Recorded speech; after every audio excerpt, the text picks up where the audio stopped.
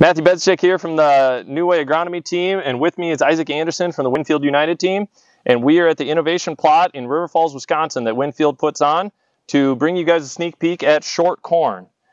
Isaac, fill us in a little bit. What do we have here with short corn? Yeah, so short corn is the latest breeding trend in the industry. And what we're looking at here is a plant where we have intentionally reduced the internodal spacing. So non-technically speaking, all we're looking at doing is reducing the space in between the leaf nodes. So a couple of things this will help with, Matt, is one, protecting the plant against wind. So wind shear is the force that the wind can put against this plant. And wind shear is logarithmic growth, meaning that when we double our wind speed, we actually quadruple the amount of force that that wind puts on the plant.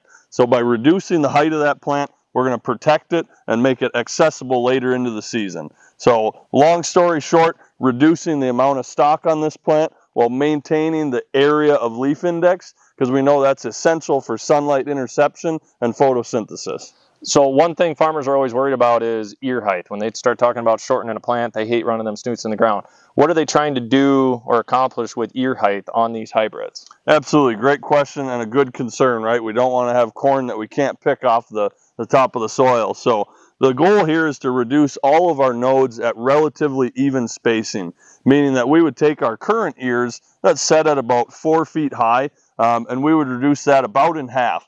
And you can see that the early generation here setting ears right where we would like, about 2.5 feet, which is above the clearance of our current equipment. So wouldn't have concern about being able to access that ear. Perfect.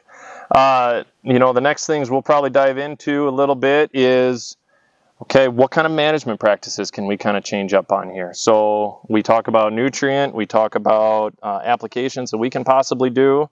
Those will be all fun topics, and fill me in.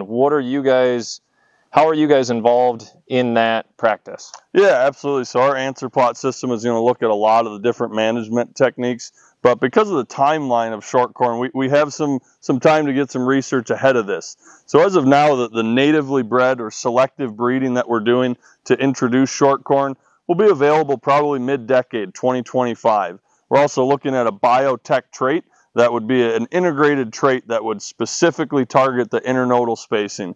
That'd be available end of the decade, about 2030. So over the next 4 to 8 years that we're working with new breeding practices, we're going to look at nitrogen management. We're going to look at water use efficiency. We're going to look at different in-season applications that we can do later into the year because our equipment can get into the field. So a lot of fun research to come around this. That'll be great. Hey, stay tuned. We're going to have another video here where we get to talk a little bit more in depth about maybe the nutrient management practices, equipment management that we can do in this stuff, and just kind of look forward to how we might be managing this thing in the future. So stay tuned, and thanks for tuning in. Thanks.